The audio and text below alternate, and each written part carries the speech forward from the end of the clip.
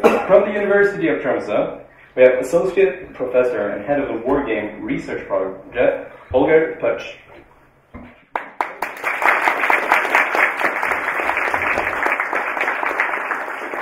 From NTNU and Spillpikene, we have Assistant Professor and Games Researcher, Kristine Ask.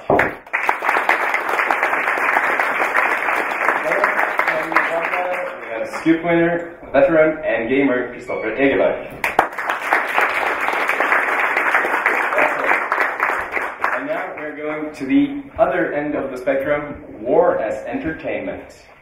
Which brings us directly to you, Kristoffer. I think maybe we should start off just briefly telling the audience, you've been a soldier. Can you tell us just a bit about what operations you've been involved in? Well, I've been a soldier, a UN soldier in Lebanon for a while. I've also been an officer in Bosnia. I know Sarajevo very well, and in Kosovo in those conflicts. And I started out as an infantry soldier in the army. And you've also seen war up close as a journalist. Yeah, and I've always been also been a journalist in conflict zones in the Middle East and also in Kosovo. And a lot of major disasters like the tsunami, etc.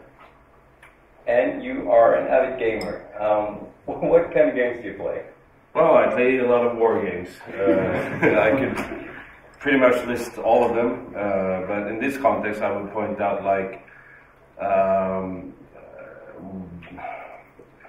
what I experienced kind of shifted the war game genre, yeah, was Operation Flashpoint. It's a couple of years ago now, but that made war games a lot more realistic. Suddenly you actually have to crawl across a field for 4 hours to survive the oncoming Russian or soldiers. It's very fun. Not very fun at all. After 4 hours being, actually driven over by a armed personnel carrier, and you have to start all over because you didn't have any save points. So that was kind of a new experience. And what I enjoy with modern war games is that now, before obviously they forced you to make decisions. I mean, tactical decisions the involvement of the games made the tactical decisions more fulfilling. You had more choices. You could, choose where to be a sniper. You had better sights. You could, the graphics made it possible to hide better or to have a more realistic experience. But now also you have games which forces you to take moral choices, like in your game, which is quite new and quite exciting, I think. And your game, which I've only played now a couple of days, is totally new because it forces you to take choices as a civilian and as being a victim of war, which is quite absent in the traditionally war games which I've been playing up until now, where you're either the hero or the villain, and you just fight. But here you actually see the fallout of war, and I can really recognize Sarajevo in your game. And I was lucky I was not there at the actual siege, but a lot of my friends from Sarajevo, local Bosnian friends, and their stories are very like what I've experienced in this game. So, for instance, you've been on patrol in Lebanon. Yeah. Patrolling the blue line. The blue line, yeah. Which is The blue line, well, in Lebanon, you had UNIFIL had sectors within the kind of the war zone in South Lebanon, where the Israeli and Israeli supported the militias occupied this part of Lebanon, and you had Hezbollah, Amal, and different other militias going at it in pretty much what you could call a modern conflict war zone, with everything from main battle tanks, artillery, small units, patrols, strikes, all over the place, and you had this UN mission more or less in between, trying to observe and keep these parties from making war, which is quite challenging. So, similarities and differences between that experience in games and in reality? Well, as I said, with modern war games, you have with better graphics, with better sound, with better movability, with seamless kind of theater where you can walk all over, where you have, you know, the equipment, the night goggles, everything, gives you kind of this.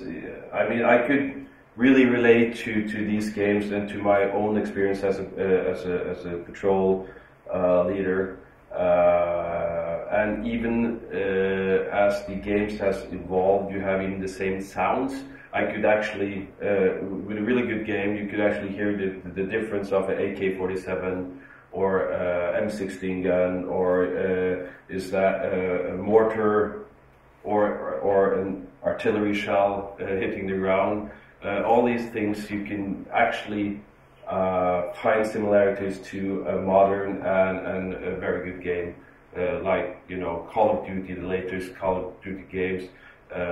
You can relate to how the recoil works, how the sights works. You can recognize how to spot enemies in the theater, which is, you know, for skilled and much more skilled soldiers, we would recognize the tactics involved in war, and that's why modern armies also use these kinds of war games today to train soldiers.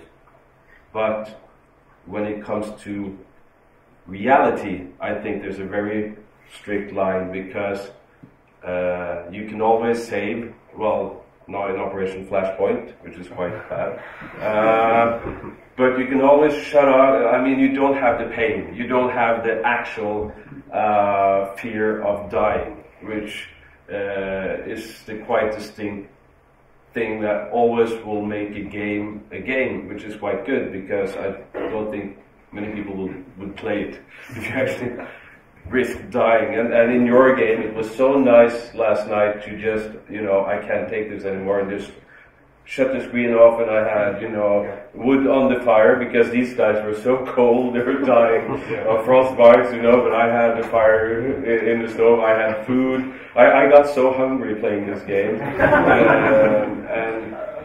And this is, you know, when a game can give you these emotions, I mean, you can really relate to it.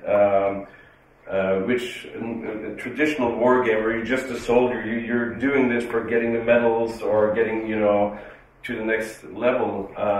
Mixing in these kinds of emotion in these games is so interesting, and I think makes gaming even, you know, it brings it to the next level.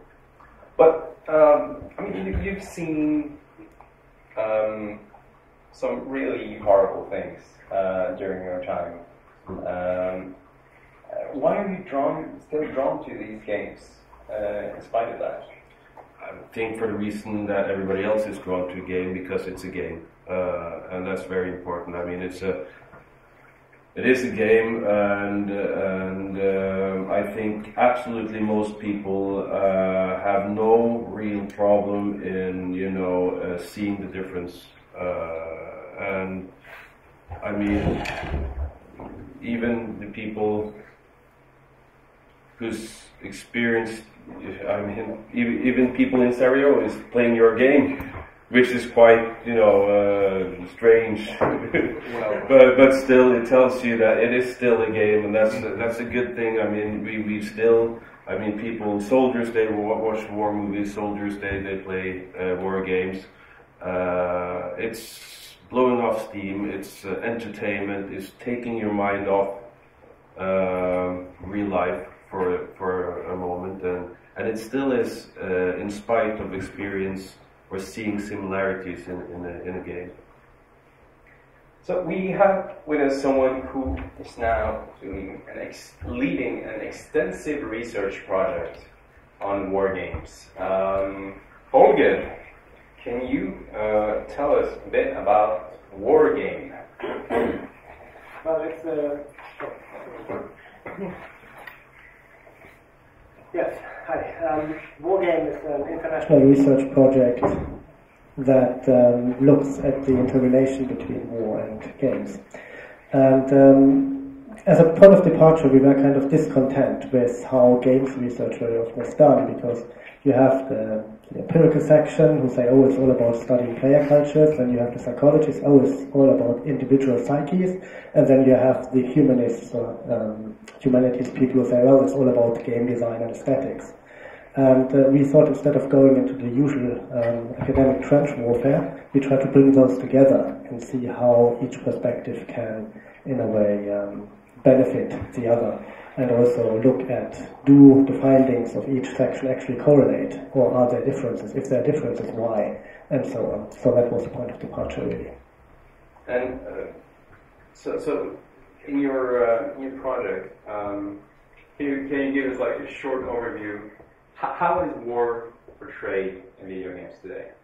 Well, I did a study on, I'm part of the humanities section, you can say, so I'm interested in the aesthetics of games and the game design and what these features invite players and spectators to do and to see. So I'm not saying that textual structures determine us in any way, but they invite us to do something. They establish a frame within which we have to act, right? And what I found was, for example, you were speaking about realism in Operation Flashpoint. And I think, yeah, it's realistic if you have to crawl 4 hours. But it's still a selective form of realism. I mean, it always selects away things. And what the AAA titles, war-related AAA titles, usually select away are, for instance, civilians, are, for instance, collateral damage, are, for instance, long-term consequences, both psychological and societal, connected to warfare. So what they produce consistently is a sanitized version of warfare, which presents war as a thing between soldiers, and not only between soldiers, but also between soldiers which have equal skills and equipment. It's a form of symmetrical warfare. And, yeah. So, and Kristine, you research players, or the player side of video games. How do players relate and talk about these games today? Well, I think that sort of the scene that is set by the games themselves kind of have a huge effect on how players talk about them. When someone's playing Call of Duty or Hvordan or any of those games, they don't go around talking about the conflicts and how they worry about the internal politics of Afghanistan, and if everyone getting a chance to vote. Because they do this fantasy of where conflict is always violent and leads to victory and getting the lady, which is a trope of pretty much all popular culture.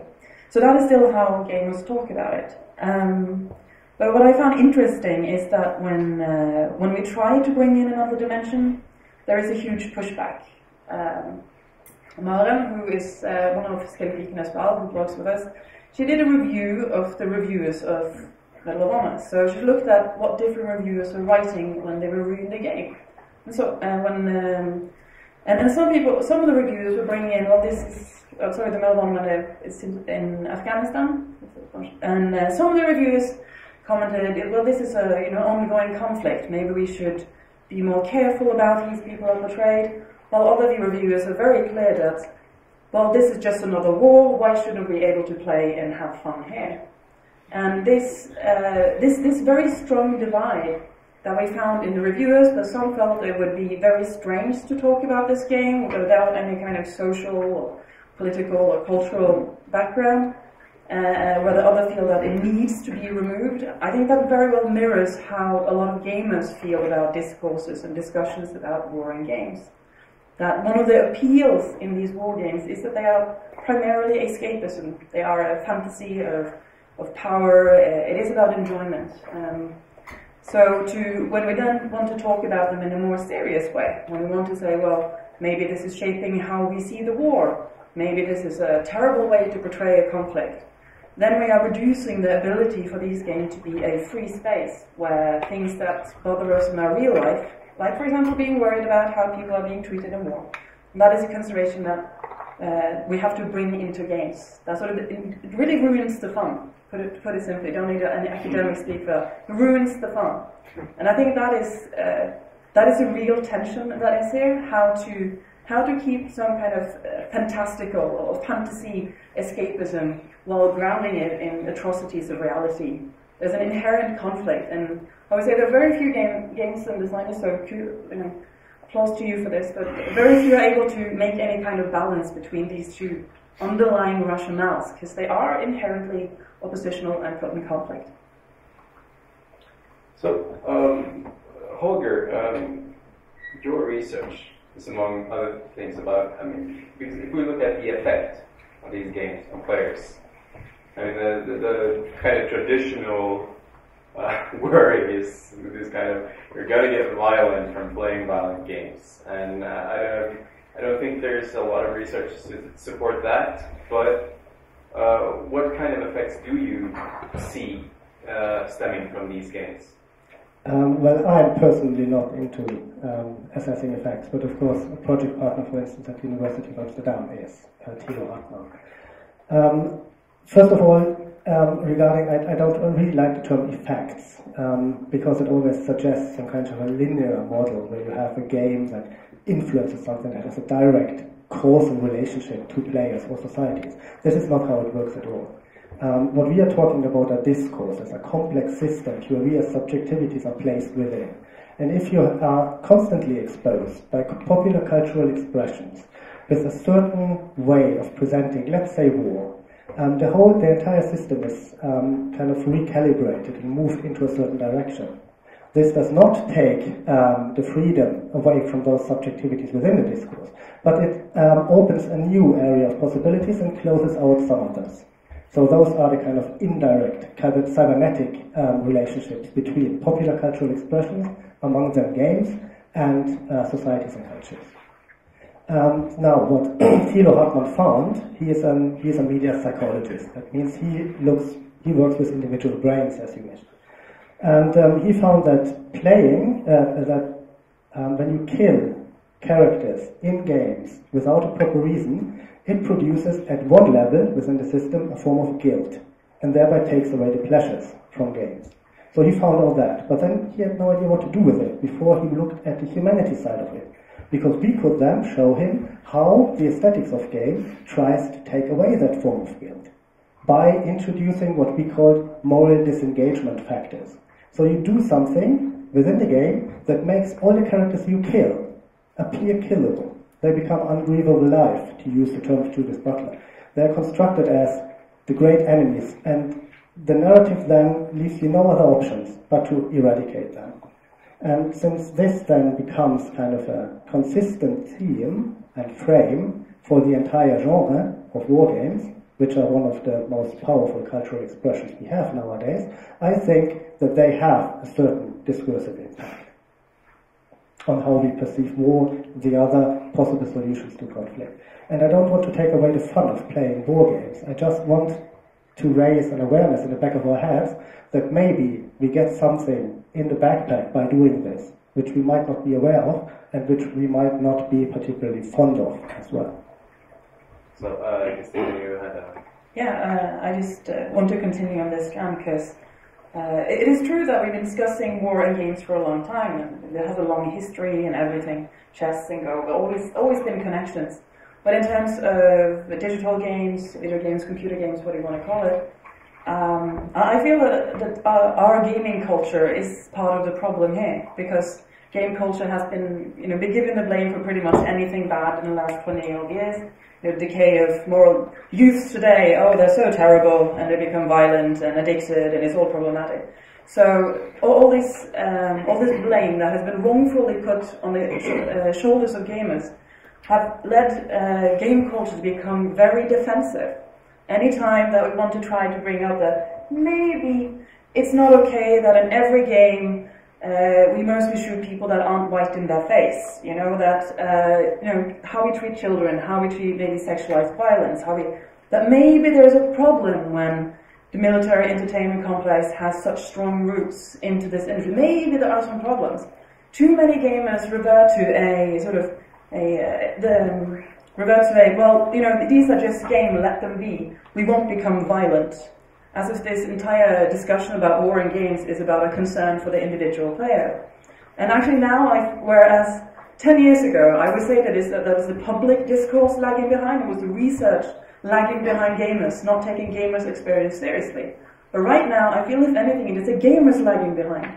Is that the gamers are refusing to see that the rest of us are getting on with, you're not becoming violent, zombie-killing, idiots, you're not in danger, but maybe there is something. And then the gamers are the ones that are removing our ability to talk about games in a more serious way, because they are so incredibly defensive. Why are they defensive, do you think?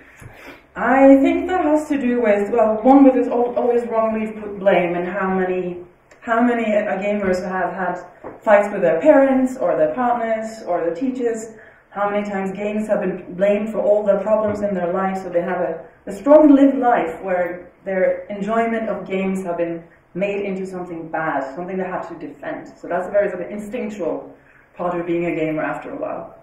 But more important, I think that playing is hard work. Playing is really hard work. It takes lots of effort and knowledge and learning how to play the game, and then making friends or allies and keeping that group together and turning up. It's really lots of effort, and we want to be very much in control of that effort in the end.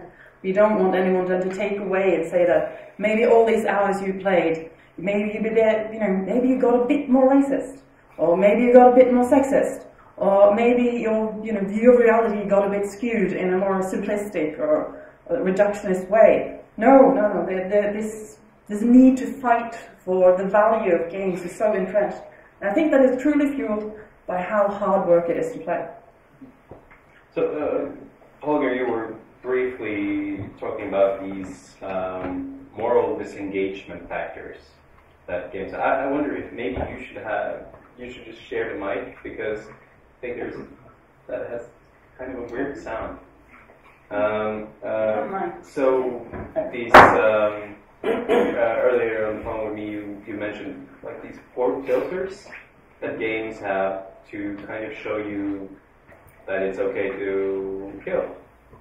Yeah, moral disengagement factors, what enables you morally to kill other characters, are partly the violence filter, that only one form of violence is really presented, the violence between soldiers. You have a character filter, which excludes women, children, and non-military males. Usually only soldiers are portrayed. You have a consequence filter, taking out long-term negative societal, economic, cultural consequences, but also socio-psychological consequences for both soldiers and civilians. And you have a conflict filter. A conflict is always violent and can only be resolved through violence. So these are the tropes of the genre, you can say. But I would like to add just something on gamer culture, because what you said was really interesting, I think.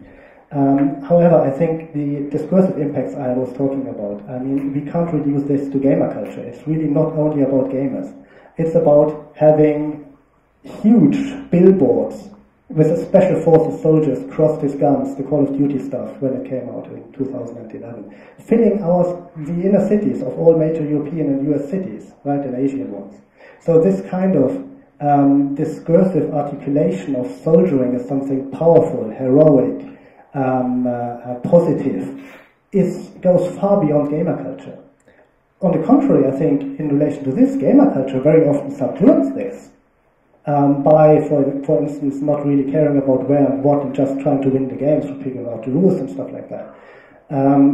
And then, of course, you have also the kind of counterculture in gamer culture, which provide a very important basis for independent productions, which, like this War of Mine, or like Spec Ops: The Line, which is a very powerful game, I think,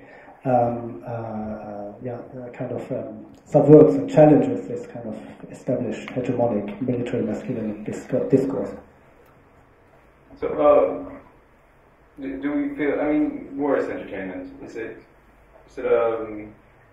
kind of a basic question? But is there a big problem connected to it, or is it mostly a fine thing? And I think we can all apply to that one. Starting with you, Kristoffer. Obviously, I think I have mixed feelings. I think if we should view it as a problem, I think the problem would be to balance, or the challenge is to balance a game or war games or the stories in the war games with reality. Obviously, when I grew up, when I was young, my first computer game was, I think, like Space Invaders or something like that. It was like pretty easy to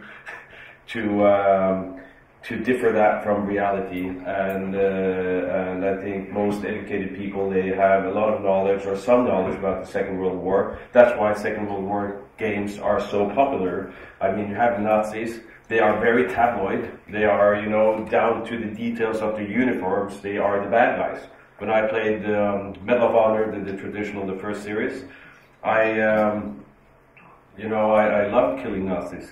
When I played Battlefield 1943, I never chose to be the Germans or the Japanese. I always was the Allied.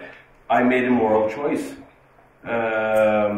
which is quite fun in a game when you actually are challenged. I mean, I don't think many people think about this, but I think everybody has their favorites in their games, and that's choices you do, and increasingly it's moral choices you do based on the knowledge you have from real life.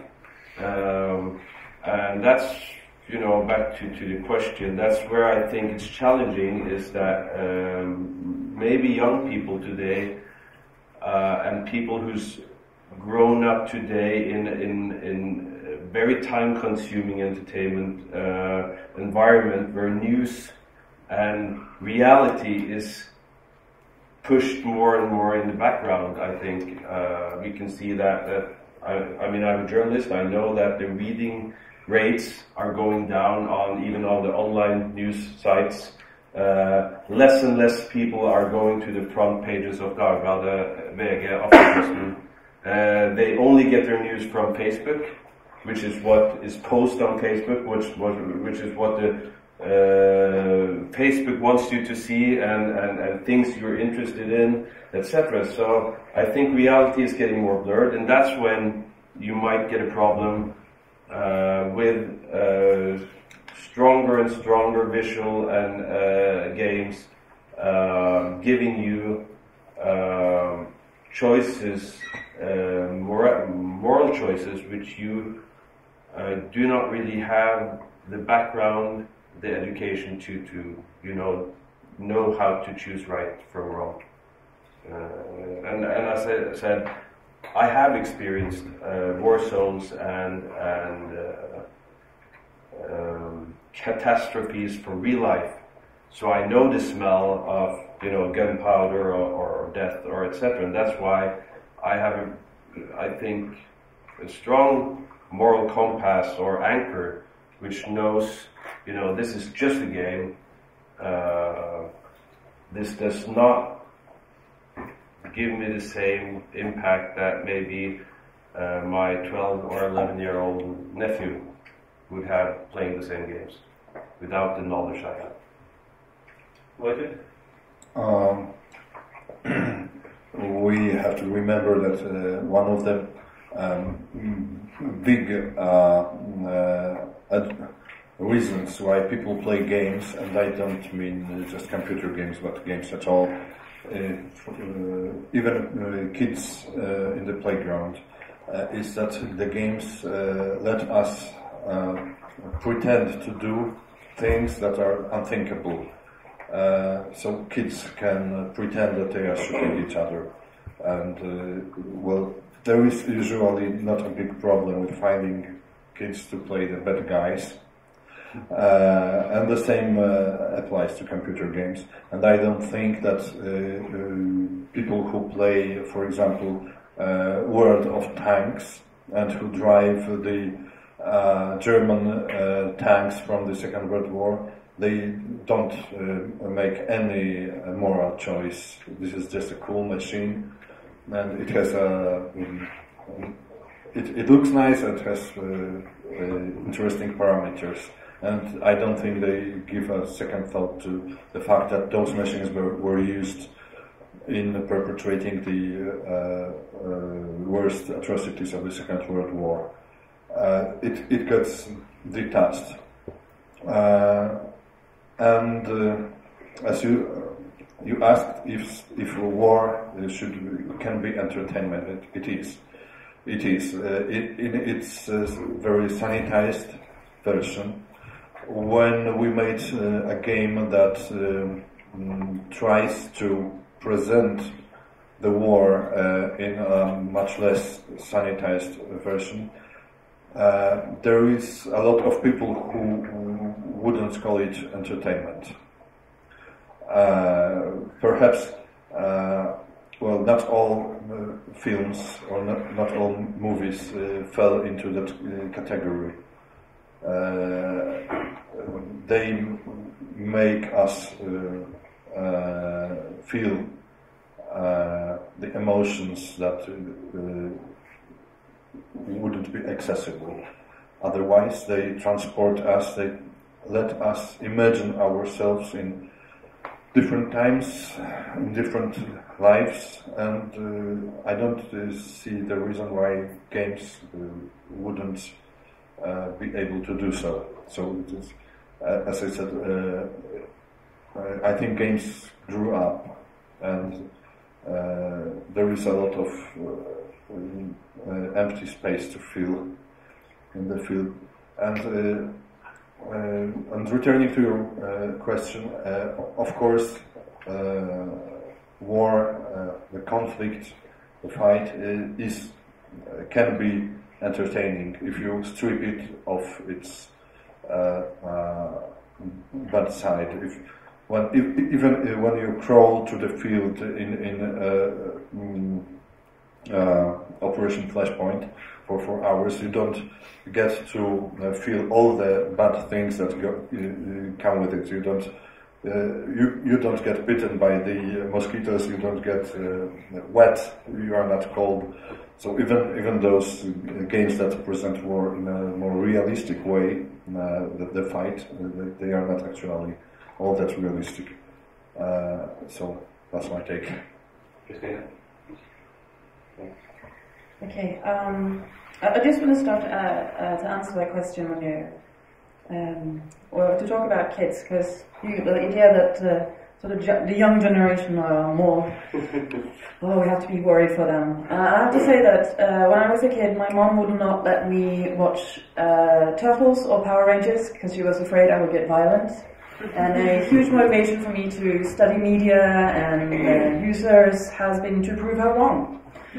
However, as I get older, I am finding that I get more concerned about sort of what do I actually surround myself with. Because it's, as you were pointing out, it's not actually about the individual game or the fact that many games are theming war. It is the fact that I have a hard time finding any sort of mainstream entertainment that doesn't use violence or conflict through violence as a way of progress through plot, as a way of mechanism in games. So when talking about should we have games that theme about war, my concern is more about, of course we should, but we should maybe be more concerned about who is making these. I mean, there is still a very small subset of people on this planet making games, and they are mostly white, they're mostly men, and they're mostly in their mid-20s. Maybe these are not the most, maybe they do not represent the full diversity of the human experience.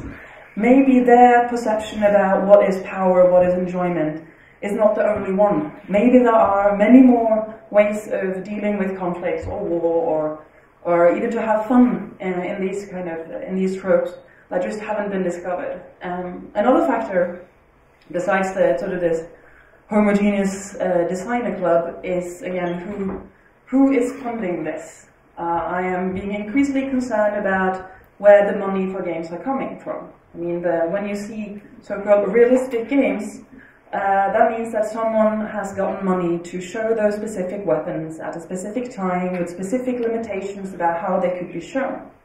And this is then where my sort of, who are actually making these games. It is not just the dudes in Silicon Valley, there are also other forces there. What has been labeled the military entertainment complex, which is the closest I will ever be to sounding like a conspiracy theorist. But this is a powerful drive in the entertainment industry. They have a huge budget, they have a very clear agenda. And that agenda is not to make sure that we have a great gaming experience. Their agenda is to make war seem like a necessity, like something that is good for mankind, that something is even fun, and a way to improve yourself as a human being, as a nation. And those messages kind of get lost. The big messages kind of get lost when we discuss the individual games and if they are good or bad for you, and how you maybe feel just after. It's about the ecology of war in media that I'm concerned about. Very nice. Thank you. I wasn't allowed to read Donald Duck because it would destroy my language, as it was said. If you point out the military entertainment complex and say that you might sound like a conspiracy theorist, I don't know what that would make me. Because I think really that's kind of a mainstream established fact today. And everyone, I just urge you, go to the DoD website, Department of Defense, and look into their cultural sections. There they detail exactly what you have to do if you want money or equipment or troops for film or for a game or for whatever. And they take in your manuscript and they make the changes they want, and they even specify what kind of changes this will be. We will make a film that provides a positive image of the US military and their benevolent role in global conflicts. It's as easy as that. And there's no conspiracy theory because everything is open. There's no subliminal form of seduction. But they have a tremendous impact of what is presented, how it's presented, how it is framed, and this again has a decisive impact on the discourse regarding our wars, which we are waging, which such an ease. Just let's go bomb Libya, no problem. We only hit the bad guys anyway. But I would like now to move on the discussion from the impact of bad games to what games can do. And there I mean not as mere simple entertainment, which I kind of find boring, but as an art form. I would just like to ask in relation to the war film, is Platoon the best film can do? Of course not. And this also amounts to modern warfare or Call of Duty or whatever. So we need to create a space, both economic, cultural, but also discursive, and economic, for good games to be made. If you want to make a AAA title, you need a hell of a lot of money. And you can't risk that money by gambling on an entire war game no one will buy, right? So you have an economic incentive to reproduce the same old shit again and again. So we need public funding for good games, as we have public funding for good films. And they started that, I know that, but we need more. Because then we can make games as an art form. Games that challenge us into seeing things we really do not want to see, and that do not leave us alone once we turn off the television, just like this War of Mine does so effectively. And in the process, I think we can grow, both individually and as a society, and that in particular in relation to war. Thank you. Right, and we have a... Yeah, but just a quick comment to the, I would call it content marketing. that's a new word today, but obviously war games today, modern war games are content marketing, but not only to, I don't think specifically to push any policy, but I think it's more basic than that. Most armies in United States, Britain, even now in Norway, are being more and more professional, and they need people to join the army. And these are recruitment games. A lot of these games are actually, join the army, see the world, basic lines. And also for the weaponry shown in the weapons industry is enormous, and obviously a lot of places, like in the US, pick your favorite gun from the game, you can go to the shop and buy it. You can even get a discount. So content marketing